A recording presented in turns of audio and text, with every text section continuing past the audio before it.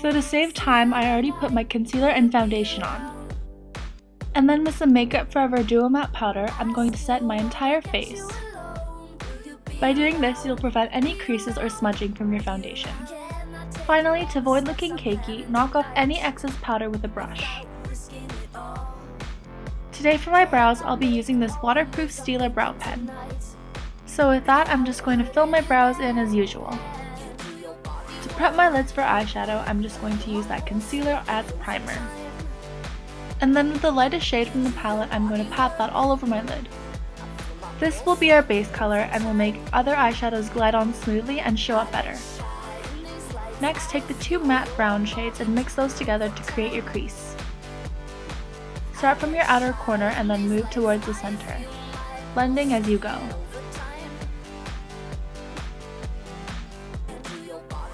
Take some more of that deeper brown and then work that into your lashes as well.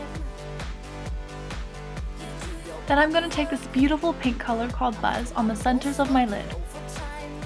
And with a clean, fluffy blending brush, I'm just going to blend those colors out for a seamless look. For some more dimension, I'm placing the gold in between the crease and the color Buzz that we just used. This will create a very interesting yet beautiful gradient. To add more definition, I'm taking the darkest color in the palette and running that on my outer corner. When pulling the color from the wing back to the center of your lid, make sure to blend as you go. This will make your eyes appear more sultry and smoky. When you're happy with the intensity of your crease, it's time to bring out the big guns. Take out your fluffy brush and start blending away for a seamless, smoky look. If you find that you lost a little bit of intensity when you were blending, just add some more black shadow to the outer corners of your V. What I like to do when defining my outer V is I just like to plop the color down and then drag it across my lid ever so slightly so I don't have to blend as much and I already get an automatic gradient. For my lower lids, I'm just going to take Buzz and run that about 2/3 in. And then with the darkest color, I'm just going to put that on my outer corners, connecting it to the top. To make your eyes sparkle, take some of the two lightest colors, blending them together, and put that in the inner corners of your eyes.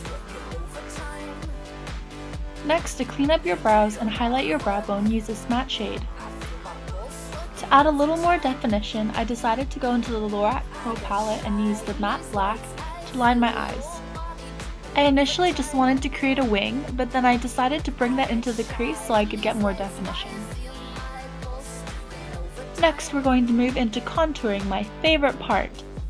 Using this matte brown shade from the Lorac Pro, I'm going to slim down my nose. And then with the finger, just blend that in. For contouring my face, I'll be mixing a cooler brown as well as the brown that I used before to highlight my cheekbones as well as under the jaw. The reason why I'm mixing these two colors is because I like using a more neutral to cool bronzer to contour my face. For my blush, I'll be using this one from e.l.f. and with a stippling brush, I'm going to lightly buff that into my skin. Remember to blend into your contour as well, create a seamless look. And then with the fan brush, use those two highlight colors from the palette and put that on your cheekbones. Next is to curl your lashes and add mascara. For this look, since the eyes are kind of heavy, I decided to go with the nude lip. I'm filling that in with a matte lip crayon, and then I'm topping that off with some gloss.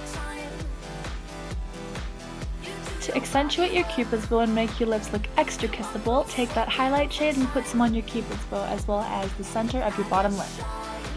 And that completes the look. This smoky and beautiful romantic look can definitely be casual or dressy depending on what you wear.